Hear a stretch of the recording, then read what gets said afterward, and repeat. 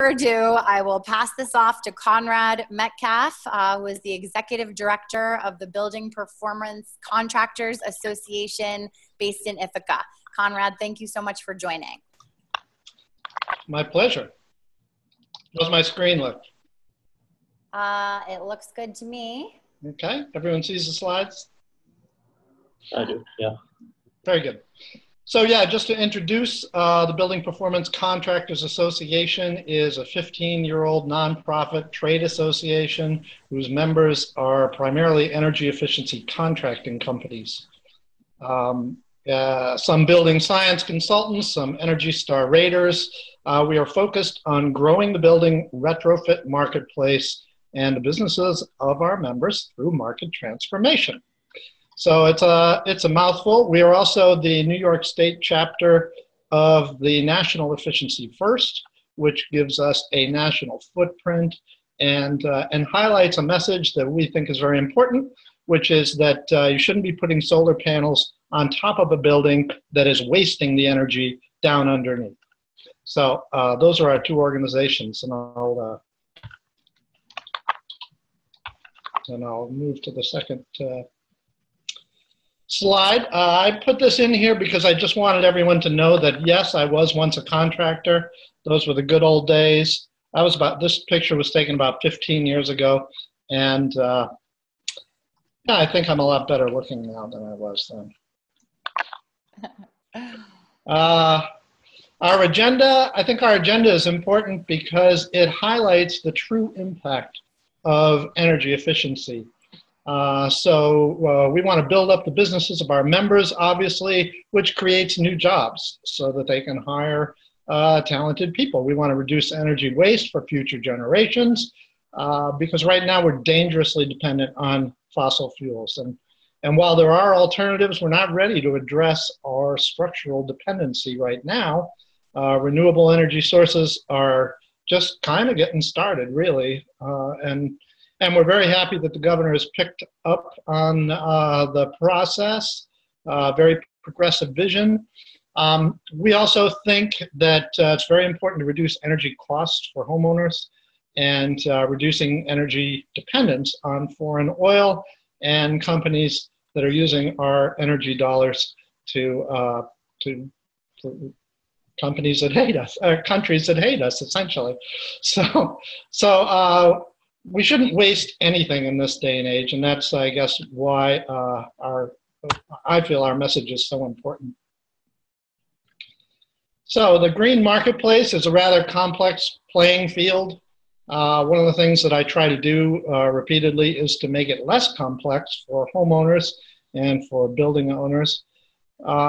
But it does cost a little extra to make a building energy efficient, and because we as New Yorkers benefit from that, the state has programs to encourage homeowners and building operators. The city has programs. There are federal programs, although right now they're not very active at this particular moment, but they have been in the past. And we're moving into a period where the utilities will have much more of a say in programs to incentivize energy efficiency and even renewables.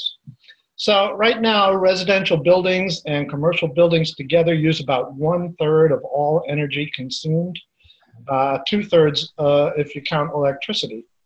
And so we do expect that the increasing demand for energy is one of the basic driving forces behind the green marketplace, because energy costs are going to continue to rise. Right now they're being held down, I think, unnaturally by the low cost of natural gas and the method that they're taking natural gas out of the earth, fracking. That is relatively inexpensive, and that's holding the price of energy down in a number of different fronts. But eventually that cost is going to rise. Eventually we're going to start seeing more and more tensions. Whether we have reached peak oil or not is debatable, perhaps, but we do know one thing, that each barrel of oil that we gather costs a little more to produce. We have to go deeper. We have to go farther. Right now, tensions in the Arctic are starting to become inflamed because everybody wants a piece of the oil that's underneath the Arctic. So oil is going to become more and more expensive, but like I said, right now it's being held down by the cheap cost of natural gas. But there are more dramatic market forces, and this is on the local level here. Most homes are just leaky compared to what they should have. New York has some of the oldest housing stock in the country and some of the coldest weather, especially the farther north you go. So these are homes that are made out of brick and have very little insulation, and they breathe. They have a lot of air infiltration. Central air conditioners are not producing the way they were designed to produce, and a lot of it is poor installation. And larger buildings have larger issues, also larger benefits, but it's a whole different ballgame to address larger buildings. So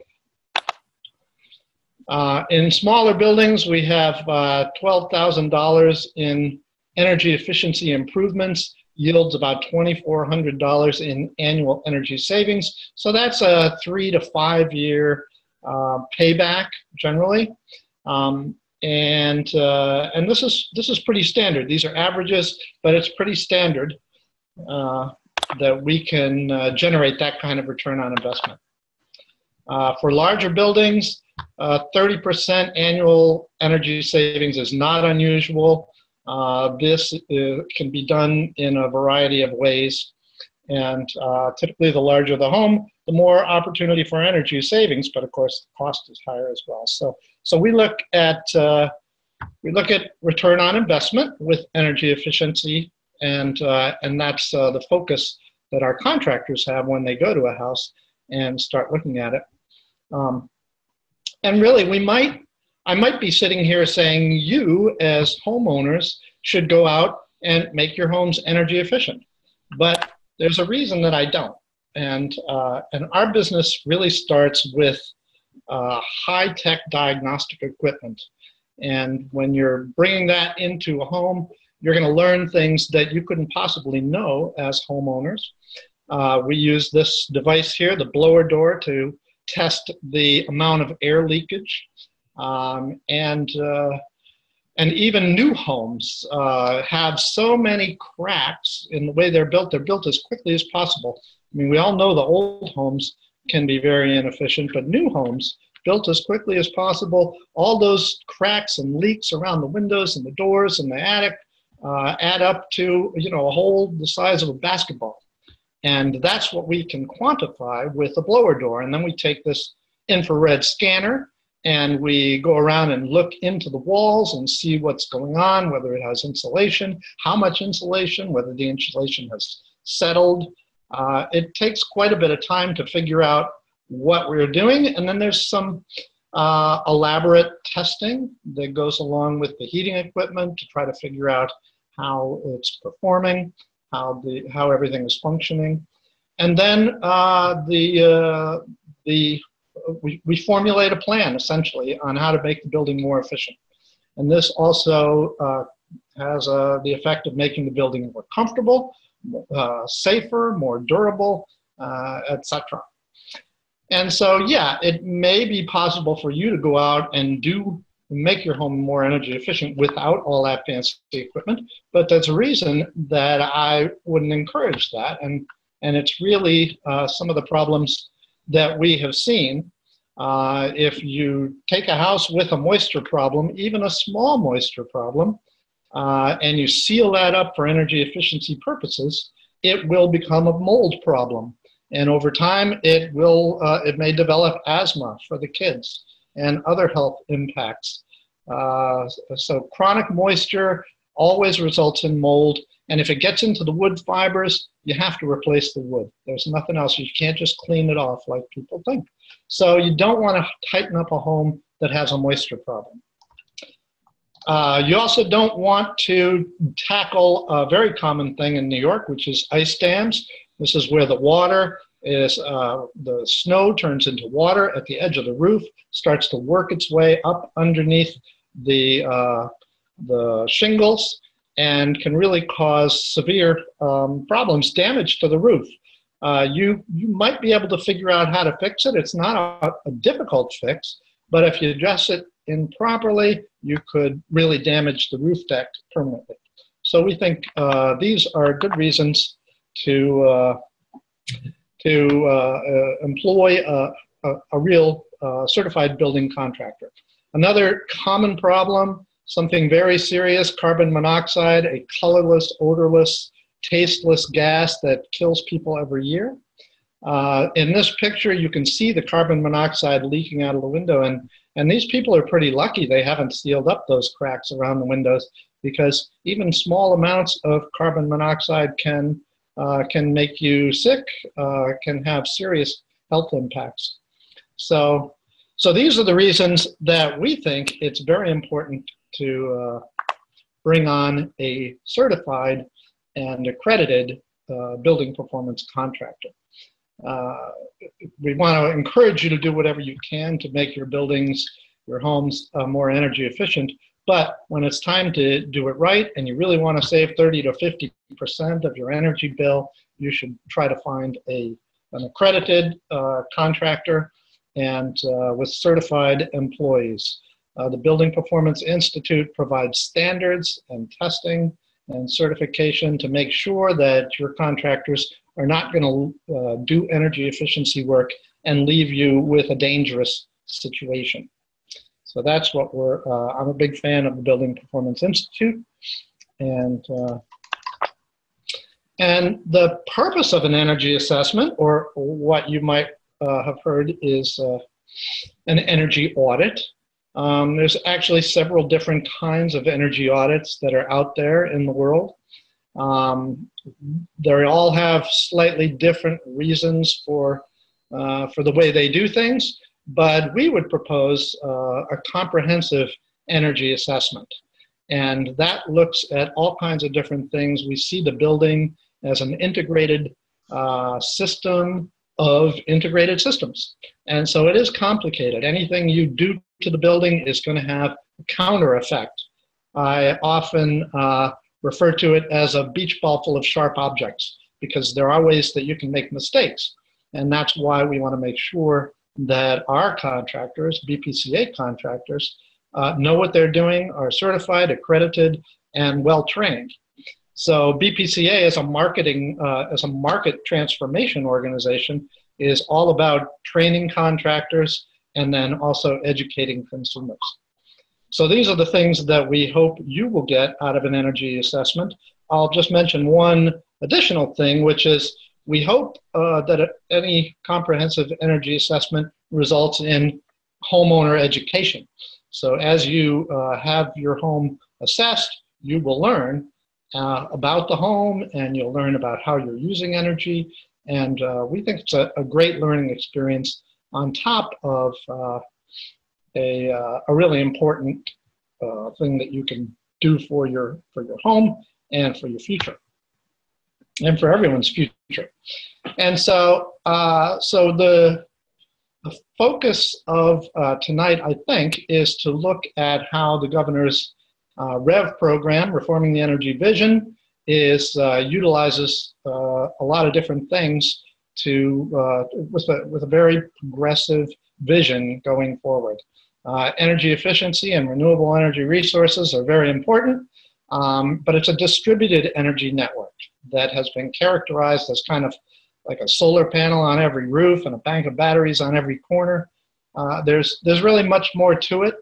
Microgrids and on-site power supplies and smart meters, all tied in with the New York State Energy Plan and designed to allow for more customer choice and clean energy markets that are driven by private sector funds, private sector companies. And so energy efficiency, we feel, is a critical aspect of reaching the governor's new statewide emission reduction targets. And that's what Valerie is going to talk about in just 1 minute. So I'm going to hand off to Valerie and let her talk about those targets and what they mean in terms of policy and implementation. Great. Thank you so much, Conrad. That was terrific, very informative. And Valerie, do we have you on here? Yes, we do. Okay, great. We're just doing a little screen sharing. And I just want to say that folks are already asking questions, which is terrific. I'm getting them, and we keep asking them. And we are going to wait until the end, until Valerie, Stephen, and Sneha have completed their presentations. And then we'll run through the questions and go back and hear from the appropriate speaker. So, and for those of you who joined late, in order to ask a question, you just go to your chat button, which is in the middle of your screen at the bottom, click on it, type a question, or if you're not on Zoom, you can text me 607-222-3678. So we really want this to be as participatory as possible, even though we have to do it this way so it's not too crazy with everyone talking at once. So anyway, thanks again for participating. And Valerie Strauss, the Director of Policy and Regulatory Affairs at the Association for Energy Affordability, based in the Albany area. Valerie, thank you so much for taking the time to share your expertise with us. I know we have had been an exciting since Governor Cuomo made his big Earth Day announcement, and really we were hoping that you could kind of talk about the high level issues related to that announcement and the white paper, and give people an overview of where we're at right now with the state's new standard for energy efficiency. So thanks again. Great. Thank you, Betta and Conrad. And I'm assuming people can hear me unless I hear otherwise. I'm with the Association for Energy Affordability, which is a nonprofit organization focused on energy efficiency in multifamily buildings with an emphasis on low-income affordable housing. We are a weatherization assistance program provider for low-income households. We're also just a general technical services provider for retrofits and new construction, including to passive house standards. And my presentation today, I will review the New York's latest proposal for energy efficiency investments. It will be an overview without a great deal of detail given our time constraints, but I'm happy to provide more detail in Q&A, or you can always email me. So, energy efficiency in New York. New York's been investing in energy efficiency for decades with changes in approach over time. And since the late 1990s, we've had a surcharge on our electric bills called the Systems Benefits Charge, or SBC, which was collected and used for renewable energy and energy efficiency programs. A surcharge still funds the New York Green Bank, our Clean Energy Fund, which supports programs by NYSERDA, the New York State Energy Research and Development Authority, and also some utility programs. We also have a federally funded weatherization assistance program for low-income households. Between 2003 and 2008, New York adopted more aggressive programs, the Renewable Portfolio Standard for Renewable Energy and what's called EAPS, or the Energy Efficiency Portfolio Standard for Energy Efficiency, also funded through ratepayer surcharges, with the utilities playing a greater role in implementation. As these programs headed to the end of their authorization, in 2015, Governor Cuomo in New York adopted the Clean Energy Standard to replace the RPS so that we could continue our path to adoption of renewable energy to fund our homes and businesses. Valerie, sorry to interrupt you, but it's a little hard to hear you. Okay, is this better? How about if I go like this? Better? That sounds a little bit better to me. Yeah. I mean, I don't know. Maybe it would be better to have you like on speaker instead of your earbuds. I'm not sure. We were going back and forth between. Yeah. Let me try this because I'm a little bit scared is that better? I think so. Better. Yeah. I think that's better. Okay. Thanks. If people can't hear, send a chat message to Betta and I will try to move to my computer, but I'm a little nervous about doing that. Okay, I think that sounds better. Thanks. Okay, I will just hold the microphone to my mouth. So I apologize for how that looks. In any case, we did replace the RPS with the Clean Energy Standard, but EAPS was coming to an end and we did not have replacement on the efficiency side for that program. We did, however, adopt REV, Reforming the Energy Vision, as Conrad described. It's an overarching approach to reforming utility business models, encouraging distributed energy resources like solar, storage, and efficiency, and distribution level system planning to address climate change and to support resilience planning. Under REV, the state envisions increased reliance on innovation and private capital to create scale and investments in clean energy, including efficiency. So while some efficiency efforts continued, since there was no real replacement for the major surcharge-funded programs, we declined in this national rankings in energy efficiency. We just simply didn't have the programs and the policies in place to keep moving forward in the aggressive way that we need to address climate change and to help with energy affordability. To remedy the situation under pressure from advocates, I might add, Governor Cuomo called for a renewed emphasis on efficiency in January 2018. In a white paper outlining that, as we all know, New Efficiency New York program was released on Earth Day and implementation has begun. So I want to talk a little bit about what that implementation will look like.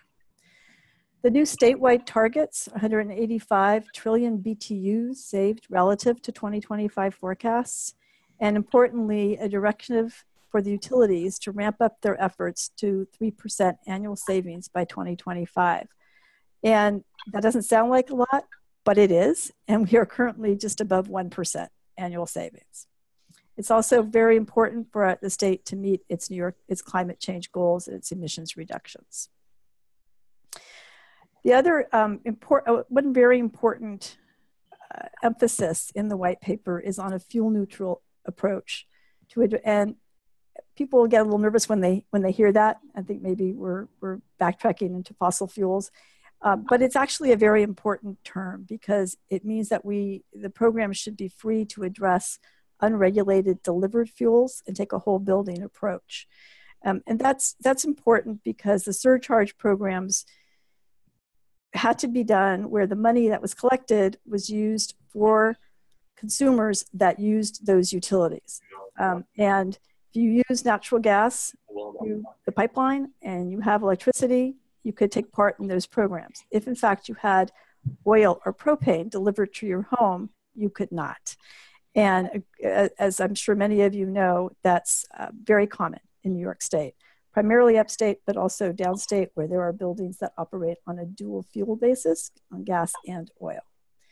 So by taking a fuel neutral approach, you can address the whole building, or you can simply make sure that you address the needs of those homes with unregulated delivered fuels.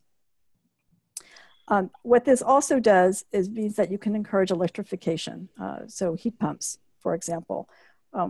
Now, clearly, if you do that, you're actually going to be increasing electricity demand. But what we have had conversations with the state policymakers about this, and the idea is to encourage beneficial electrification and make adjustments in how we account for savings and how we calculate what changes are being made in our energy use patterns so that you don't find yourself saying, we missed our savings target, but in fact you missed it for a good reason because you were increasing efficiency and lowering emissions by converting to heat pumps. So that will be taken into consideration. The actions to implement this new effort are going to be in various venues. There will be state policies, there will be legislation, there will be utility rate cases, utility programs, and there are going to be the independent actions that all of us take in our homes, our businesses, and our communities. So Conrad mentioned REV. I mentioned it a little bit as well. The implementation of New Efficiency in New York is not a departure from REV, which has been in progress, although I would add somewhat slow progress, for 4 years. But it's a restatement of the state's dedication to REV and a layering in, belatedly, in my opinion, explicit attention to efficiency. REV's focus is on reforming utility business models so that utilities can help manage and drive investment in distributed resources to benefit the grid, consumers, and the environment. REV recognizes that incentives or subsidies cannot drive the necessary transformation over the long term, but that significant private investment will be needed as well. Yet early evidence from REV, and given what we know about the barriers to adoption of energy efficiency, it seems clear to those of us in the field that we still do need to have, I'm sorry, I got a signal, my internet connection was unstable. Hopefully it's not. That we will still need incentives, some subsidies, some programs to help us get to where we need to be. So it's also important to note that I value energy efficiency as a resource on my slide because energy efficiency helps individuals reduce their utility bill. It keeps them healthy and safe and comfortable, but it also provides benefits to society at large. It helps the grid and it helps control emissions. Some of that value isn't necessarily captured, and we feel it should be paid for as a resource by the utilities. And that will also vary by location, by time of day as well. So some of the key components that are outlined in the white paper include continuation of NYSERDA's Clean Energy Fund, which is NYSERDA funded programs, as I mentioned before, paid for by a surcharge on our bills. Also utility managed programs and utility procurement, codes and standards for buildings and appliances, and a lead by example for state buildings, including SUNY.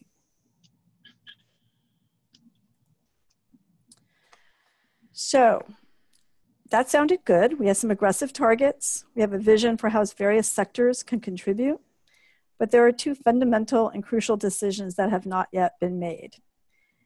How will this effort be funded, and what can and should we expect from the utilities in their near term? The funding mechanism is crucial.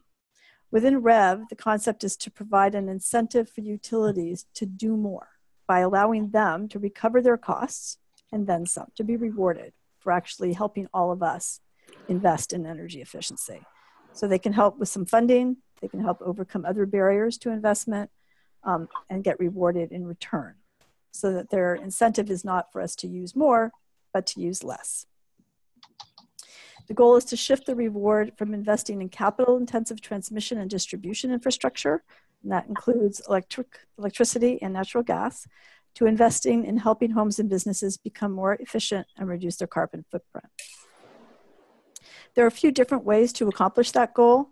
Some are mentioned in the white paper. That's a little bit of getting into the weeds, which I won't do in great detail. You will hear terms and see terms like pay for performance or shared savings or earnings adjustment mechanisms, all of which are a way to incentivize the private market by getting the utility to be a partner with their customers.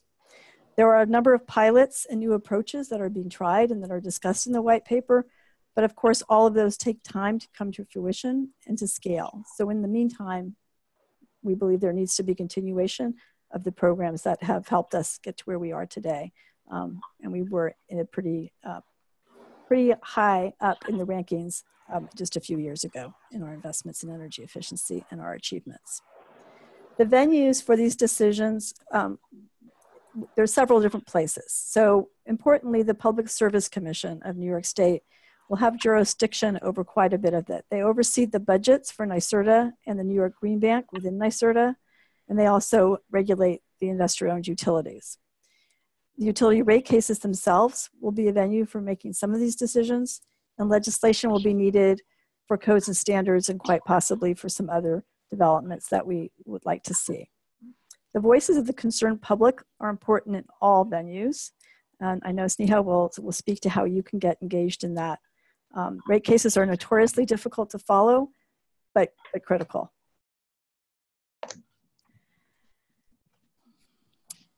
Before I close, I'd like to point out one more notable statement in the white paper, which is that at least 20% of new funding, and the funding, remember, is the critical missing piece that we need to address, 20% will be spent on efficiency for low and moderate income households. We at AEA believe that 20% is a bare minimum. We think it should be higher and more proportionate with the percentage of the population that actually falls within those definitions in New York State. And most importantly, that's the population most severely impacted by energy costs and poor quality housing. Energy efficiency in housing not only addresses energy costs, but also health, safety, and comfort, as Conrad pointed out, asthma, allergy prevention, and carbon monoxide poisoning. Furthermore, the energy burden, the cost and hardship of paying your utility bills, is inseparable from the housing burden or housing affordability, whichever term you prefer. And I know most of us are aware that in many parts of New York, particularly downstate, housing costs are also a burden. The cost of housing includes your utility bills if you don't pay them directly. So either way, you're paying. Efficiency in affordable multifamily buildings is therefore critical, even when the owner pays for heat or hot water.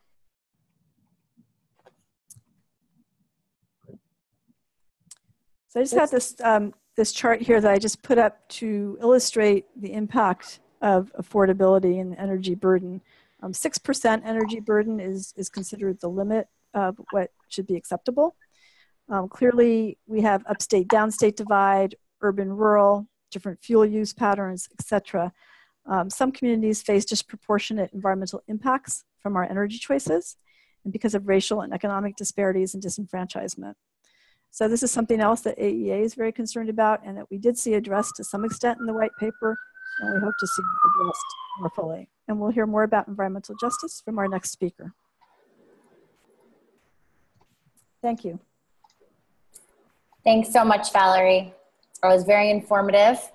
And a couple of people joined while you were speaking. So I just want to welcome the newcomers and also let you know that you can submit questions via chat, which is on the button in the middle. And there was a question about why can't I see other people's chat?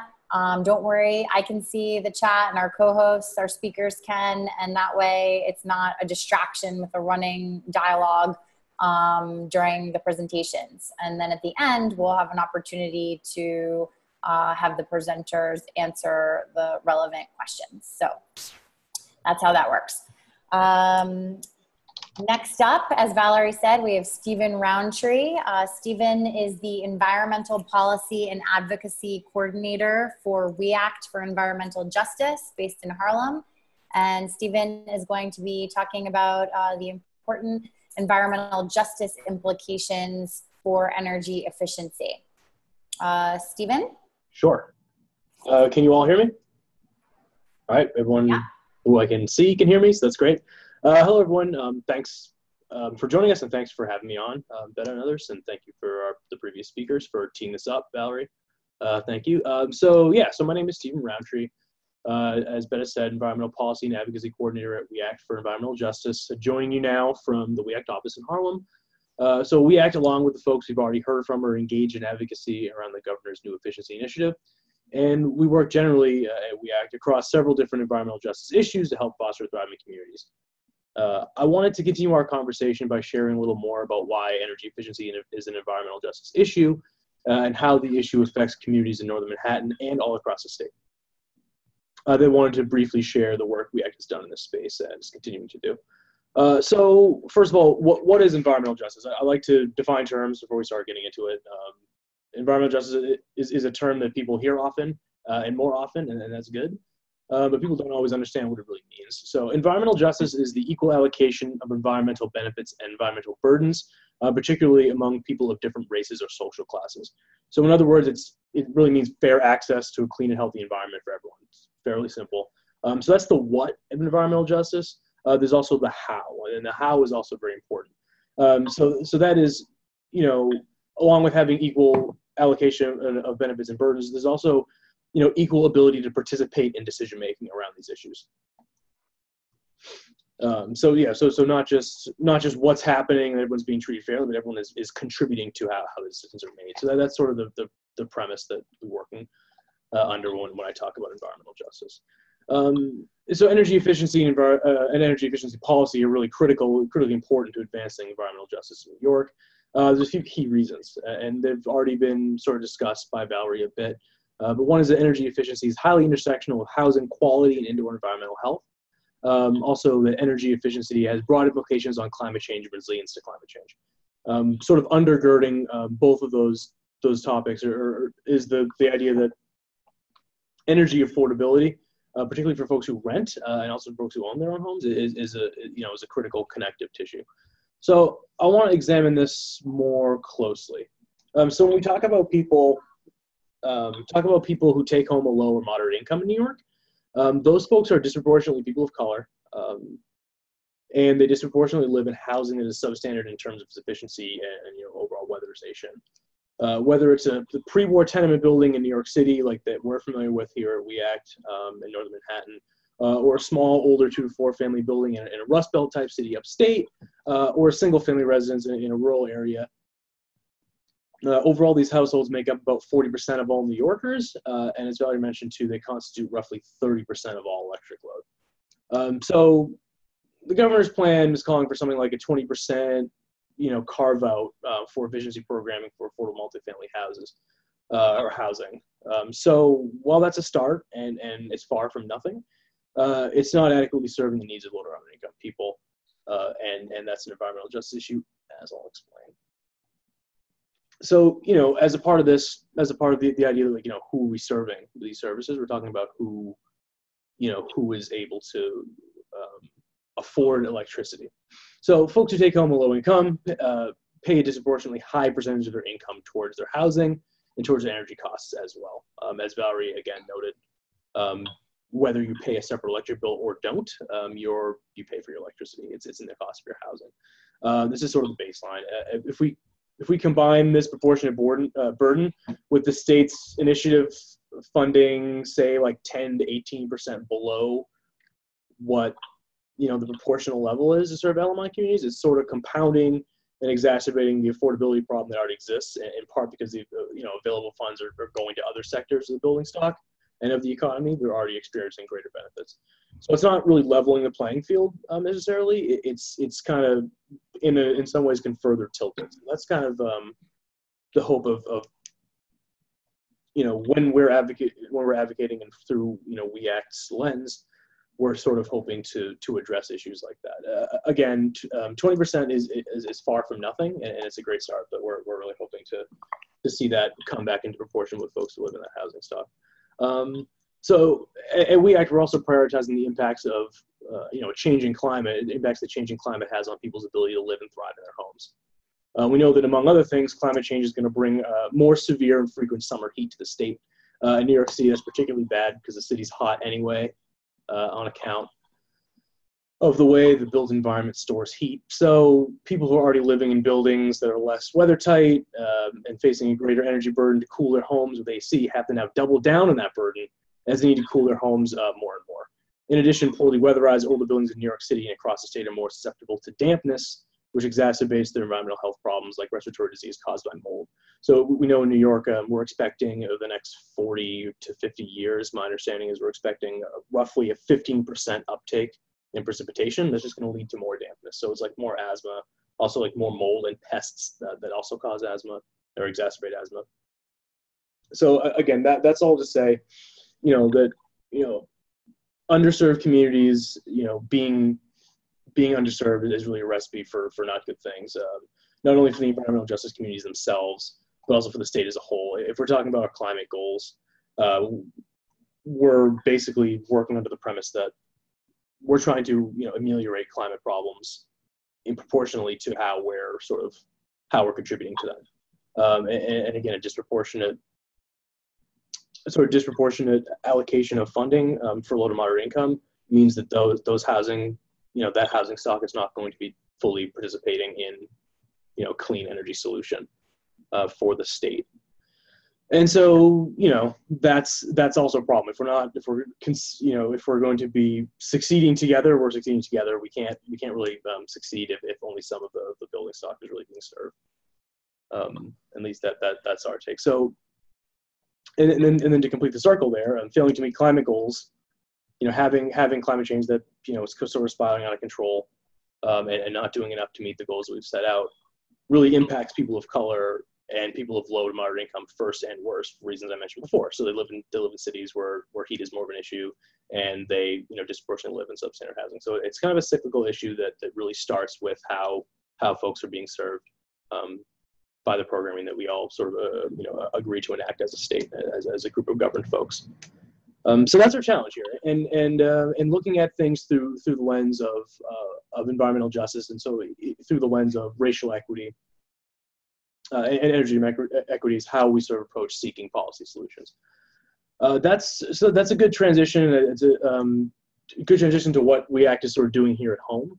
And before we get to Sneha's piece on sort of our next steps collectively as advocates at the state, I wanted to mention what We Act has done in our community from a sort of grassroots level to combat the problem.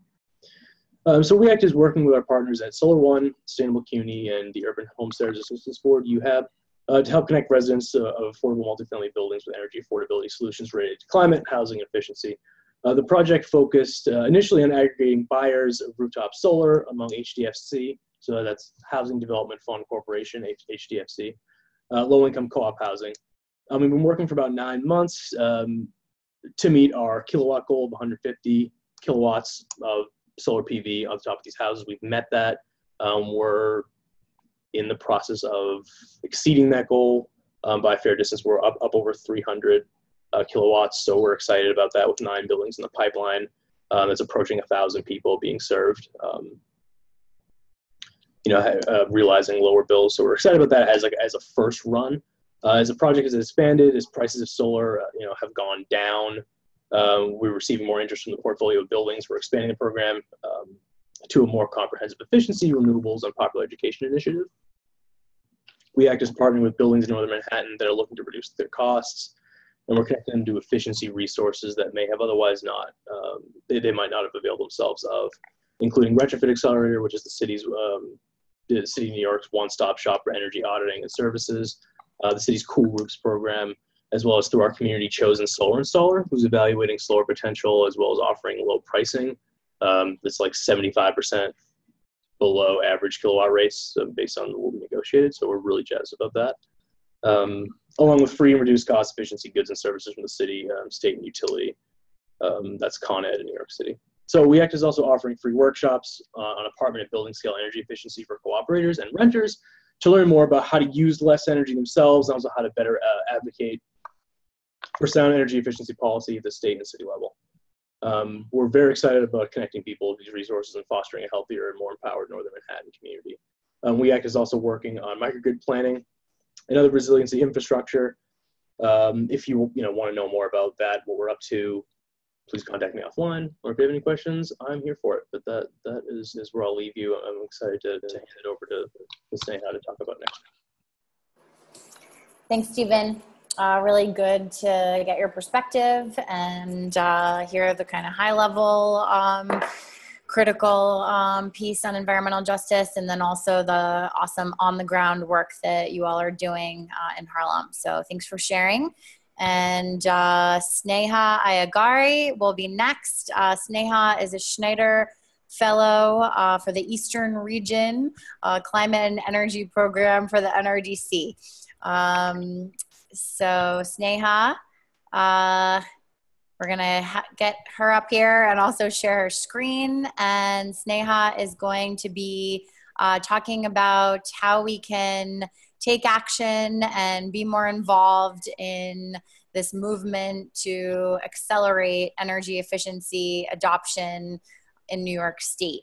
And as I said before, please submit questions via chat at the end after Sneha's presentation. Then we'll have an opportunity to go back and hear from individual speakers and get answers to your questions. So please share that. And I'll also be sending a follow-up email with everyone's PowerPoints, and can also share relevant links for Stephen to learn more about what We Act's doing.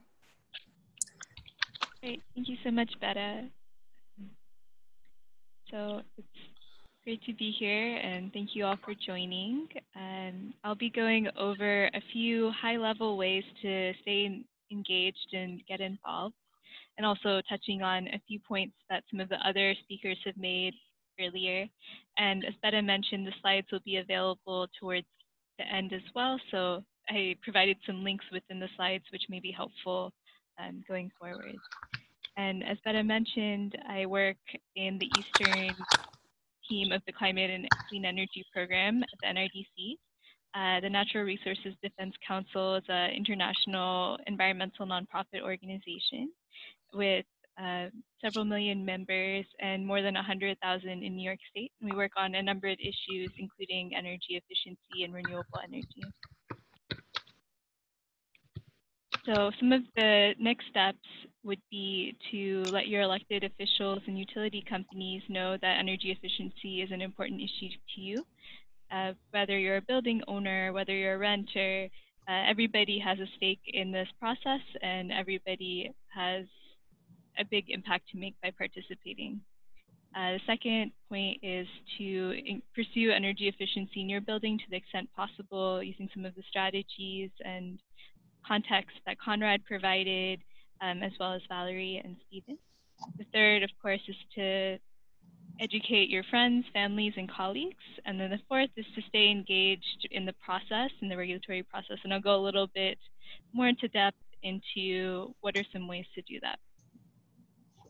So the first point, to ask your utility about energy efficiency programs. I know it's sometimes a little difficult to keep track of what each of the different utilities are doing and where their programs are. So once we send out the slides, we'll have this link as well. But NYSERDA actually has one portal that has a list of each of the different utilities. So based on where you're based in the state, you can click and look at the different classes of housing, whether residential or commercial, multifamily, and see what's available in terms of rebates, in terms of educational resources. And it'll also have contact information of how to get more involved and reach out to your utility to see what's offered and also what are some gaps that you would like to see fixed as well. So that's a way that you can engage directly with your utility and with NYSERDA as well. So to provide a little bit of context, and I know the other speakers have talked about why it's so important to have energy efficiency to meet our environmental goals, I just wanted to quickly highlight the role of the utility and how that connects to the energy efficiency company and you as the consumer. So utilities serve as providers and kind of as a middle between energy efficiency companies and provide benefits to the consumer. And it's really important to continue to engage our utilities. And as Valerie touched upon, the Public Service Commission is very involved in regulating utilities and what they provide in terms of energy efficiency services. Some examples of energy efficiency programs which both Valerie and Conrad touched upon some are more traditional, what we think about in terms of lighting, for example, and shifting to more energy efficient lighting, which will reduce energy costs and also reduce emissions and electricity use. And there's also programs that are catered towards particular types of housing, for example, affordable multifamily housing that Valerie mentioned, and then newer programs that are being designed to be able to incentivize energy efficiency and market transformation. So there's several resources out there. This is more provided as for you to go back and look at later, but there's several environmental organizations, advocates, contractors, people in the field that have written many different articles, and you can understand energy efficiency both from a practical sense of how to implement it, also from a policy standard. And in learning more and having more questions, it'll be easier to engage in these issues as well moving forward. And as mentioned earlier in Valerie's presentation, without energy efficiency, we won't be able to meet several of our climate goals. So when you're engaging with utility companies or engaging in public comments or things like that, these are some points to keep in mind as climate activists and people who care about clean energy. And in order to reduce our carbon emissions to have it 50% renewable energy by 2030, we'll need to continue the momentum that's built upon this announcement and make sure that we follow through and really achieve those savings and become a leader again in energy efficiency. And in addition to the climate goals, as Stephen mentioned, there's many public health and also economic implications of energy efficiency. Energy efficiency creates a lot more clean energy jobs than many other energy-related sectors as well. And these are all points to keep in mind when engaging with elected officials or engaging with others who are invested in energy efficiency. So the third mechanism is to submit public comments to the PSC. And perhaps several of you have done this before, but for those who are newcomers, you can go to the Department of Public Service website, and looking through the slides, it has a walkthrough of where are the different links that you need to go to. Basically, you can go to their website and pull up the docket where all of the comments that were filed either by organizations, by utilities, by the state itself will all be there documented. And you can also register as a party, or you could submit a public comment, which is available to everybody. So once you go to that website, then you can find a tab that says click on public comments and use that to post your own comment. And it'll bring up a form, and you can submit what you want to say about the white paper that Valerie mentioned or about energy efficiency more broadly.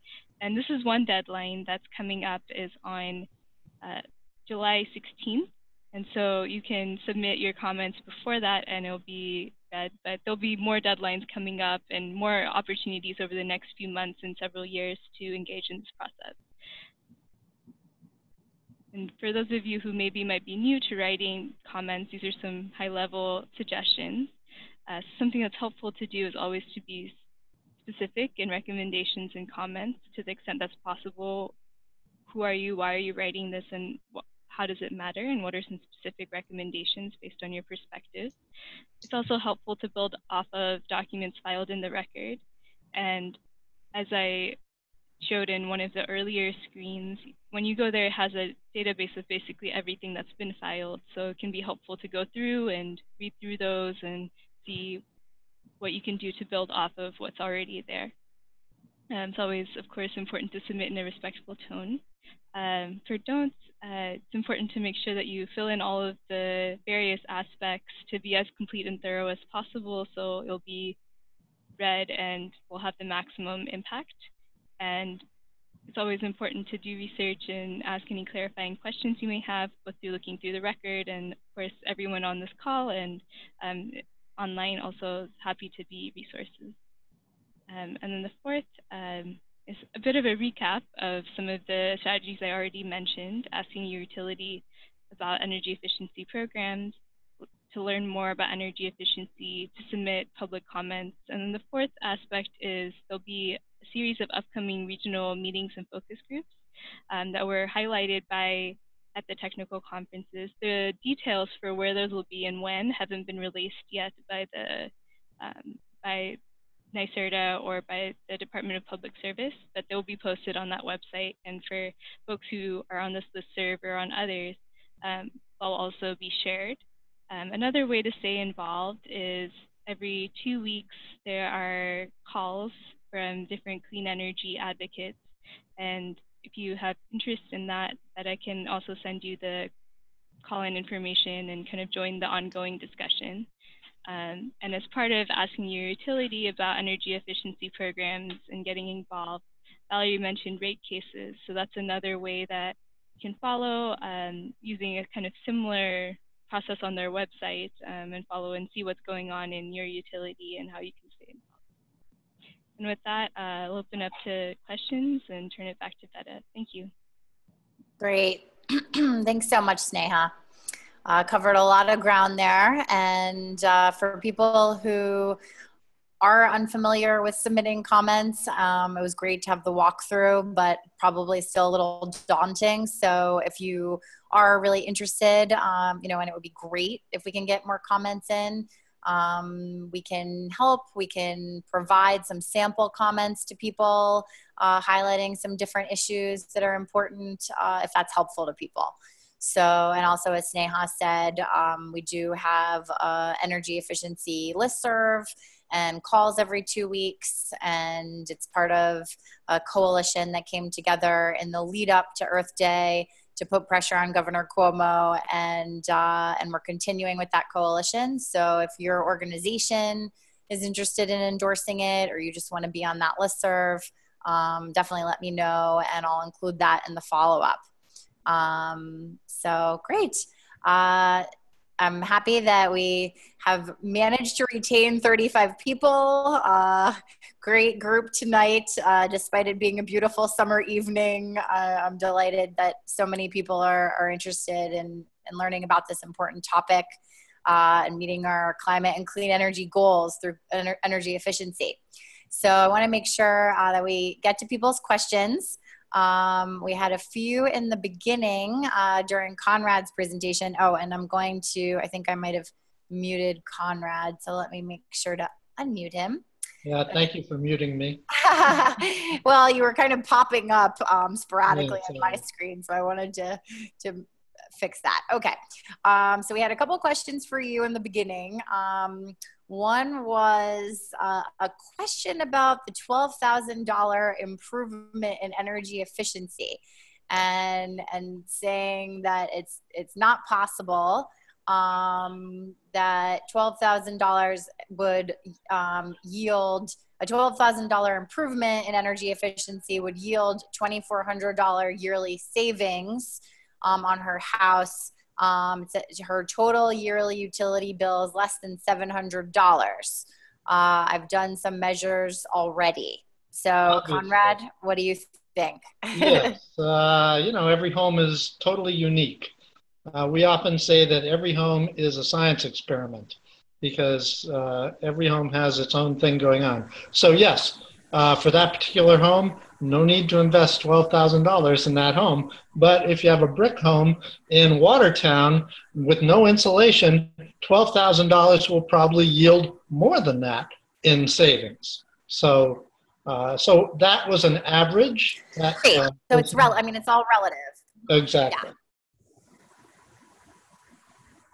Great. Okay. And I'm sure if people want, they can, follow up with you more for details on that. But that's, again, why it's so important to consult with a professional contractor and who can assess your individual needs. Right. Speaking of which, the next question is, where can I find accredited contractors? Mm-hmm.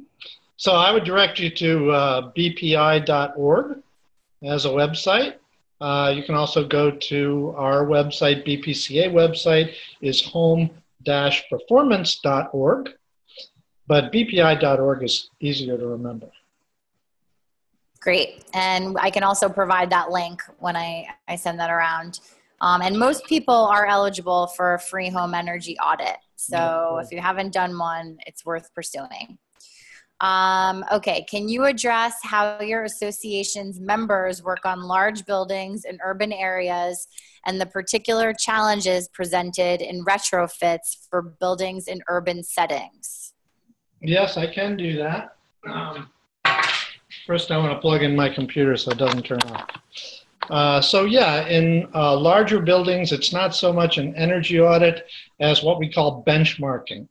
So benchmarking is looking at data primarily, and it's a way of comparing your building to other buildings of similar size and use type.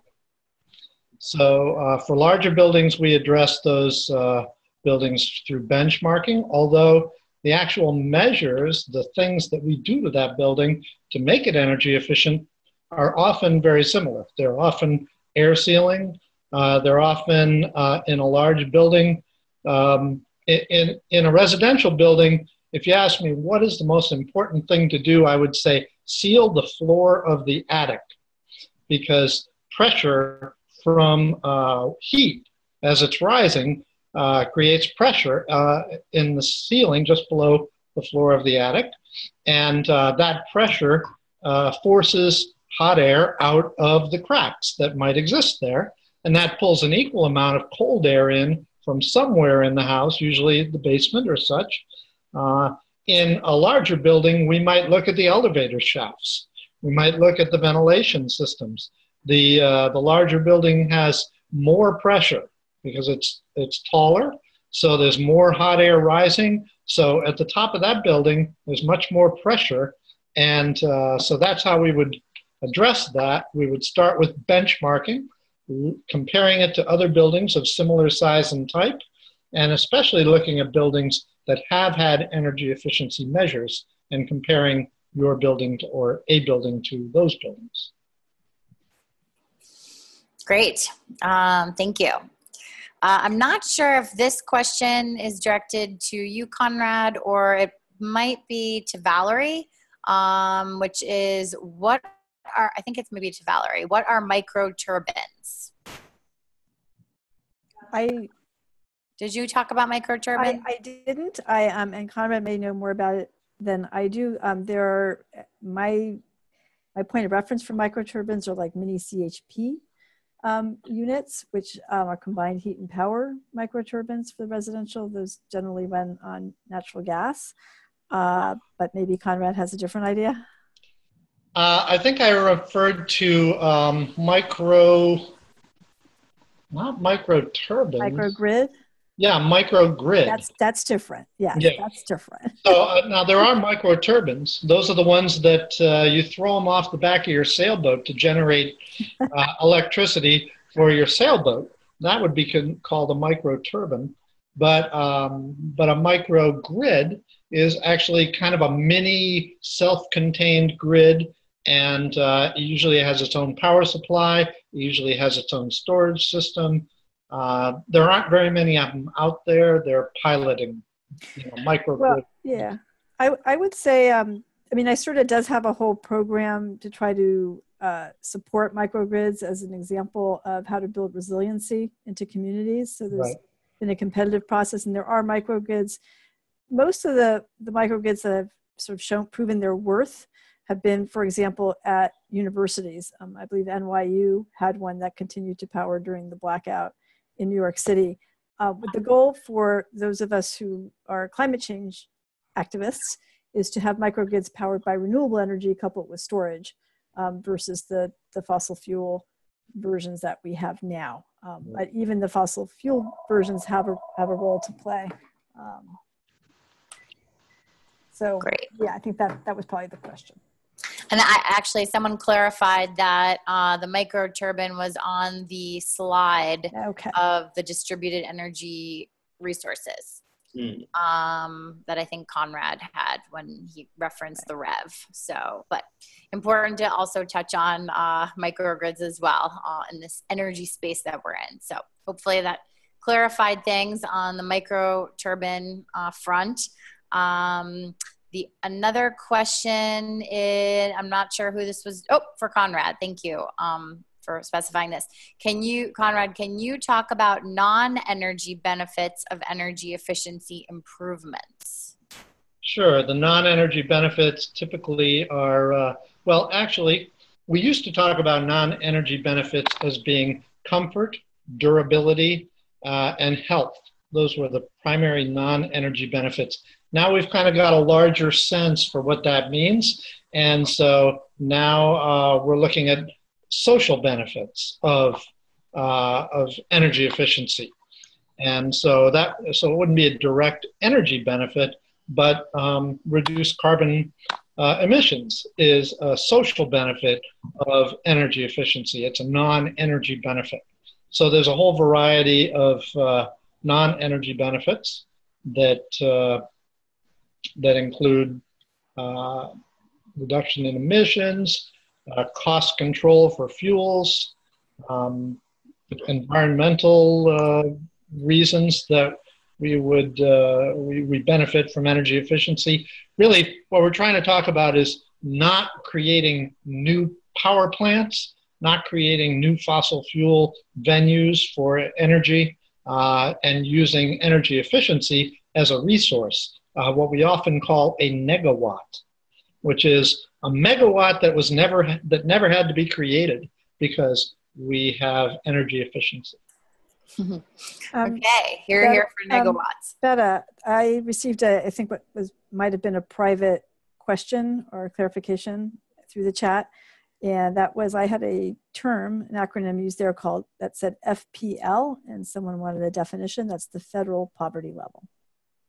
Thank you. Yes, it's important for a reminder to not use all of the acronyms that people always are using, and we just forget because we're used to it. Even PSC, Public Service Commission, or DPS, Department of Public Service, we can't expect that everybody's going to be in the loop with all the jargon. So thank you for pointing that out.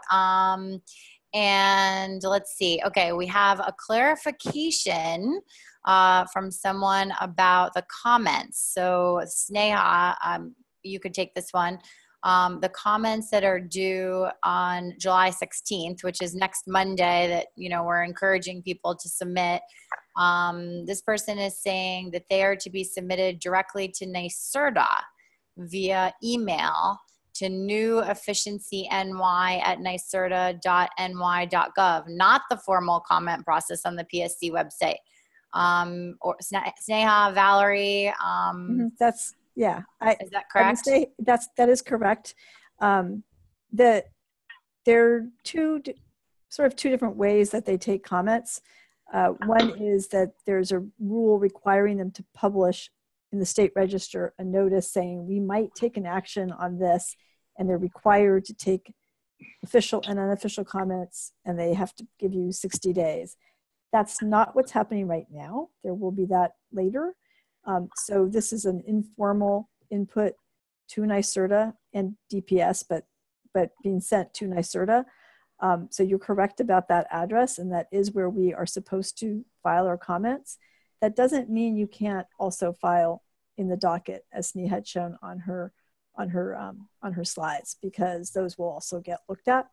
So I don't know if Sneha wants to add to that, but Two sides. I think you could do either. I think you can do either or both. Thanks for the clarification. Put that in the notes as well. One benefit of putting it on as a public comment is it'll be available to others as well to see and later to build upon. So that's helpful, but we'll also put the email address as well. Okay, great. Well, good to know there are multiple ways to submit comments, and we will definitely share that email address as well as the slides that were very helpful about the, you know, step-by-step process of submitting comments, which for folks who are interested in continuing to engage on these energy issues, that is a very important process to participate in. So, okay, thank you for that. We have another question for Valerie. Can you talk about pay for performance and how that will change the cost-effective guidelines used by NYSERDA for calculating return on investment for energy efficiency improvements? Okay, I can give it a try. A complicated topic, which I'd be happy to discuss more offline too. I think there's a lot of to be determined there, but just to really sort of briefly and probably incompletely explain what pay for performance is referring to.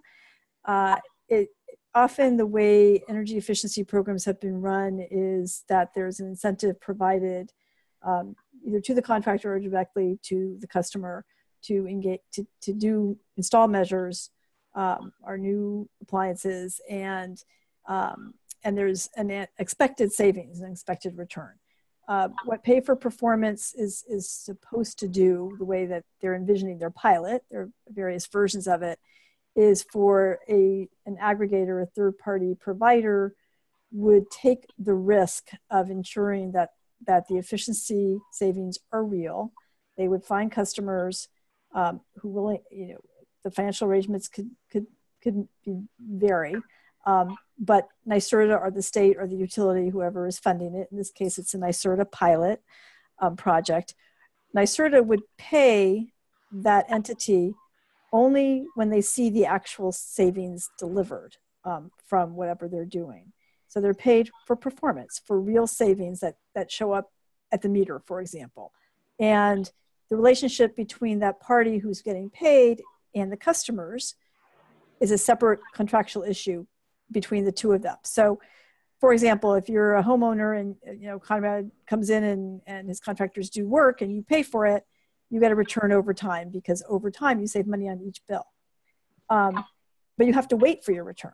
A third-party provider could say, I'll pay for all of that.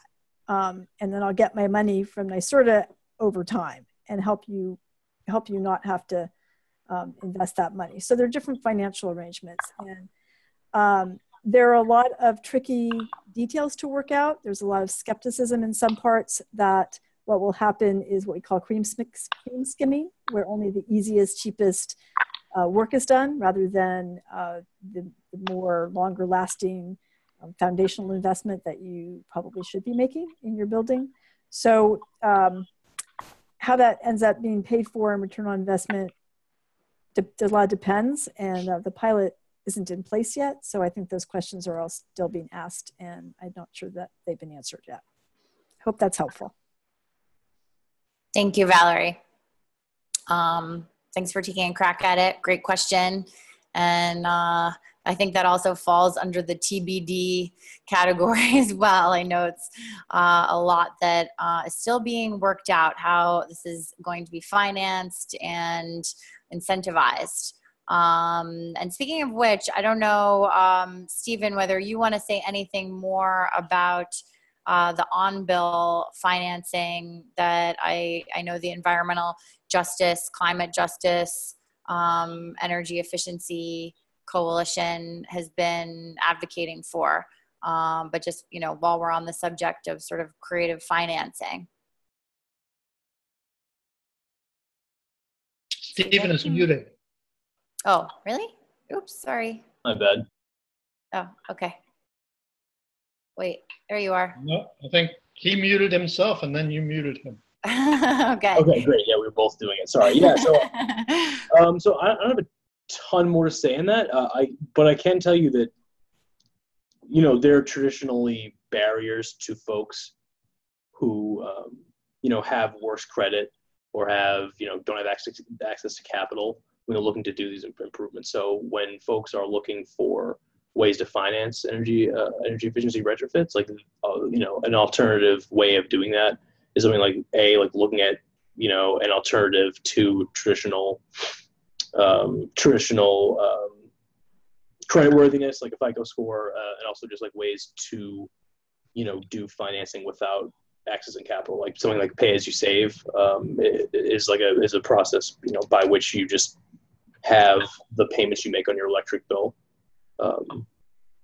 count back towards the upgrades that you've purchased. So it's just one of several ways to do sort of creative financing for folks who have barriers to doing it, like the sort of low hanging fruit folks who can just like put up money front to do the work.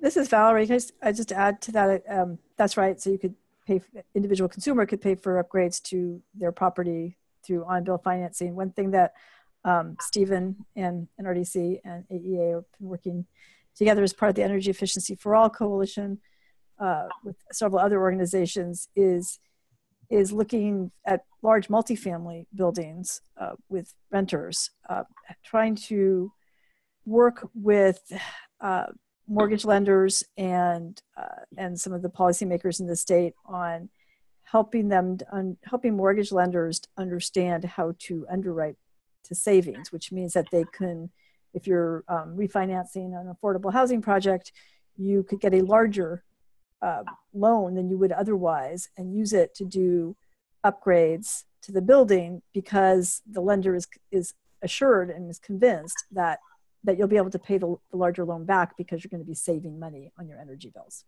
So that's another creative financing tool that we're working on and that we think the New York Green Bank could be very helpful with. Thanks, Valerie. Another question related to financial incentives. Are there incentives for landlords to make energy efficiency improvements? So maybe you covered that. Well, there are, but insufficient, and program designs could be better. So that's something that we have been working on. There has historically been some.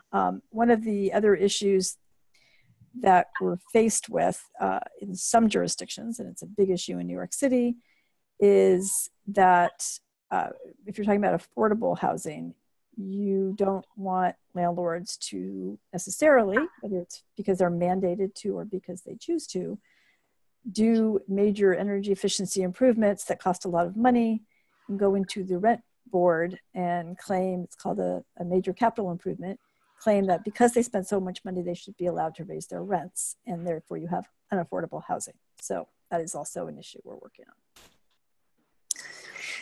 Yeah, very important to consider, especially given the affordability crisis in many parts of the state. So we have a different topic coming in here. How important is it to replace heating our homes with gas or oil with efficient heat pumps to meet New York's goal of reducing greenhouse gas emissions 40% by 2030?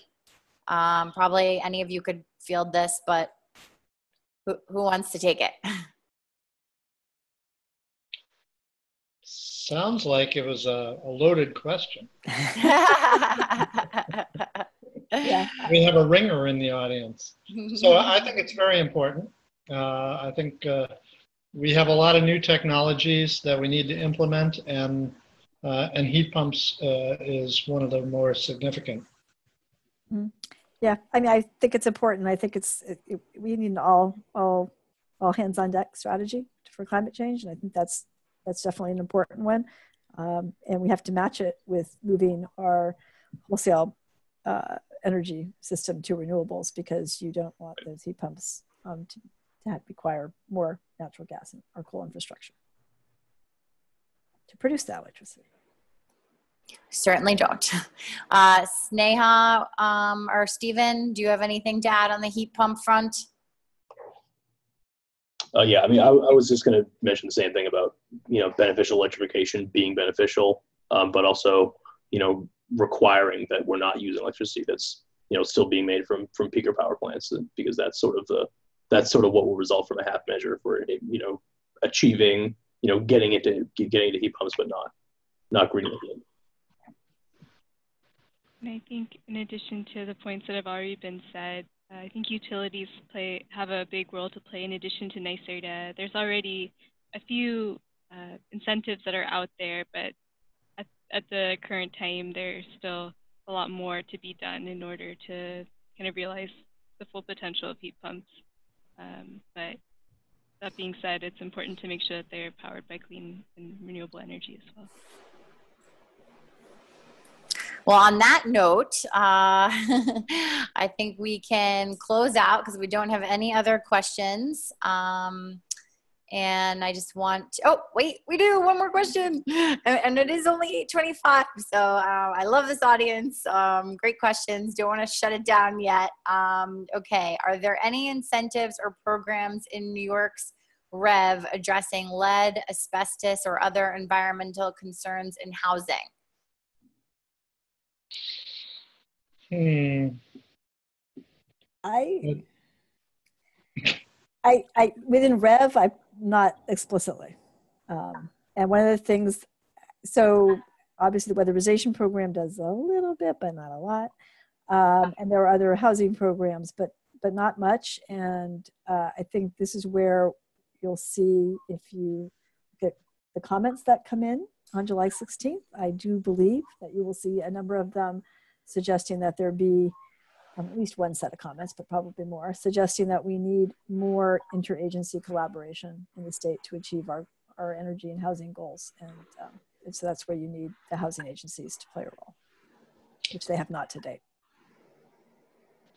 I will say that most of the contractors that are accredited by the Building Performance Institute are trained, educated to look for lead, asbestos, other environmental concerns in the process of a comprehensive energy assessment. Yeah, we also have someone saying that there's some health and safety money under home performance. Yeah, maybe. Yeah, there's not a lot out there, and sometimes it becomes a barrier if you find safety problems and you can't actually work on the house. So it can be a problem. There's also some initiatives on healthy homes initiatives looking at how to, it's complicated, but how to get Medicaid involved in doing work within homes on health and safety to prevent hospitalizations and doctor bills. And so there is Green and Healthy Homes Initiative, and NYS also looking into working with Department of Health on that. But again, pilots. Yeah, we're happy to listen, Hugo. You have any ideas on how we can pull health and safety money out of home performance? Give me a call. Okay, last question. New York State has a lot of existing buildings, so efficiency retrofits are an essential part of the solution to greenhouse gas emissions. But we also need very strict efficiency standards and building codes for all new buildings.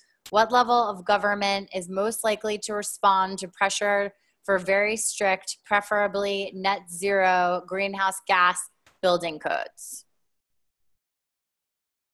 Valerie, you want to take that? I don't have much to say. I know that the Department of State doesn't really have enforcement money. They have adopted the International Energy Conservation Code, but they do not have money for enforcement. Now, I did notice about a month ago that they put in place a new regulation which said that if a code officer was not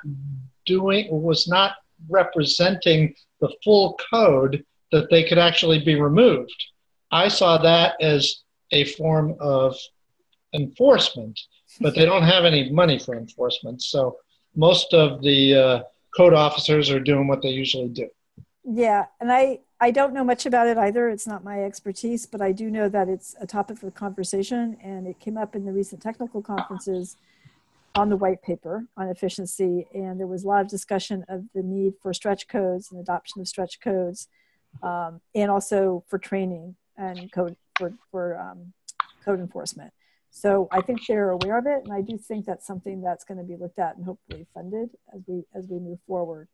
Code changes do require legislation, my understanding. So that would be a legislative package to look for next session. I've been involved with training code officials for the last 2 years under a NYSERDA program, and yeah, there's not a lot of action there. Mm-hmm. Code officials kind of all do it the way their dads taught them. Yep.